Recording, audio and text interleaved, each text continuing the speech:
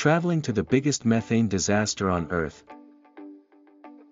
Every Indonesian knows about the tragedy of Lapindo Mudflow. 16 years ago, a small village in Sidoarjo Regency, East Java, was rattled by a gush of hot mud shooting out from the borehole. No one predicted that the mud would drown villages in 3 districts, demolish public facilities, and displace tens of thousands of civilians. Almost 2 decades have passed, and various experts have come and gone from all over the world to observe the situation, but the unanswered question still remains.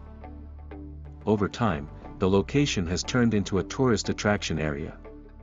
Many people are curious how the Lapindo Mudflow could drown the large district area along with its life. If you visit this place, you will find a very high and long artificial hill. This hill surrounds the Lapindo mud area, so the mudflow does not expand everywhere. If you are tired of walking the vast of Lapindo, a number of food stalls offer typical Sidoarjo cuisine. You can eat lontong kupang, a rice cake with seashell soup, and young coconut ice. To enter the area, you have to pay 50 cents. From the Sidoarjo town square, you have to take a straight southward via Larangan Street to Porong and Malang Regency.